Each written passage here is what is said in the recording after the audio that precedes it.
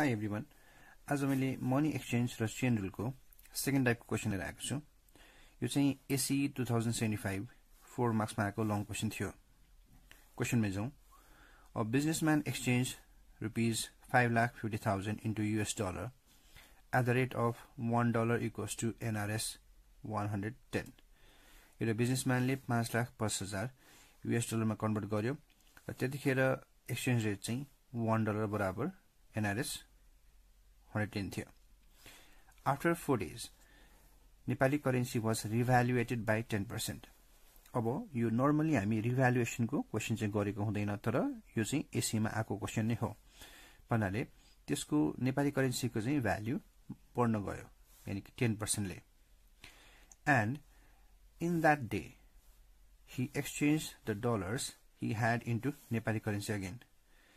अनि जुन उसँग डलर थियो त्यसलाई त्यो रिभ्यालुएसन भएको दिन चाहिँ उले फेरि नेपाली करेन्सीमा चेन्ज गर्यो। What is his gain or loss? अब यसरी फेरि नेपाली करेन्सीमा लाँदा उलाई फाइदा हुन्छ कि घाटा हुन्छ त्यो हामीले निकाल्नु पर्यो। भनेपछि पहिला सुरुमा नेपाली करेन्सीलाई नै हामी डलरमा लगाउँ। भनेपछि हामीले के गर्न सक्छौं त? सो हामीलाई $1 बराबर नेपाली रुपीस 110 दिएको छ। हामीले चाहिँ रुपीस 5,50,000 गर्नु पर्यो। सो एनआरएस यहाँ छ भने हामीले यहाँ एनआरएस राखौं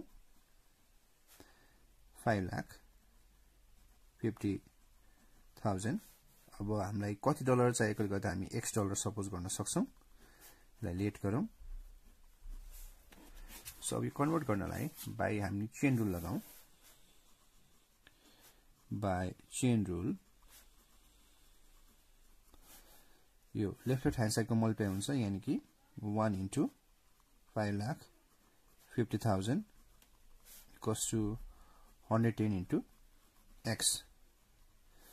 यो 110 यता आउँछ, भनेपछि 5,50,000 डिवाइड बाइ 110। 0 0 काट्यो, 11 5 छ 0 0 0, यानी कि हामीले 5,50,000 एनआरएस मा चाहिँ हामीले पाउने डलर भनेको चाहिँ 5,000।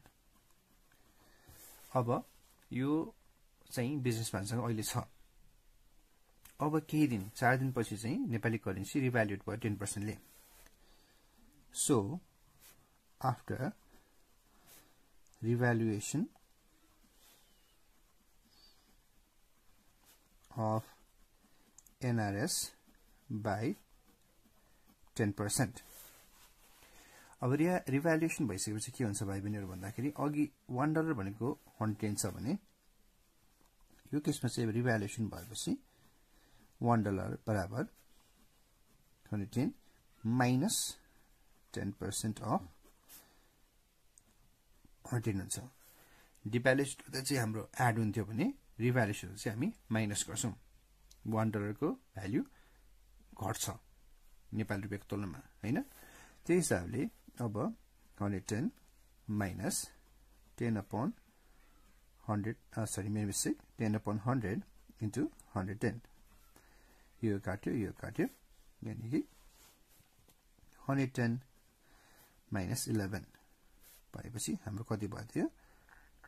99। सो $1 भनेको रुपीस 99 रहेछ। अब उले फेरि यो $5,000 चाहिँ के गर्छ? एक्सचेन्ज गर्छ। भनेपछि हाम्रो के छ? $1 बराबर रुपीस 99 भएको छ। त्यसपछि अब $5,000 चाहियो। देयरफोर यसलाई चाहिँ चेन रुल गर्नु परेन, युनिट मेथड मात्र गरे पनि मिल्न गयो। भनेपछि अब के हुन्छ त? हाम्रो $5,000 equals to rupees 5,000 into 99। So यो मल्टिप्लाई गर्दा 4,95,000 आउँछ। सुरुमा उसले 5,50,000 युज गरेर डलर एक्सचेन्ज गरेको थियो $5,000, तर अब रिभ्यालुएसन पछि यो जुन चाहिँ $5,000 भनेकै 4,95,000 आउँछ, जुन भनेको पहिला उले इन्भेस्ट गरेको भन्दा कम हो। So therefore his loss loss भनेको चाहिँ उले इन्भेस्ट गरेको पैसा 5,50,000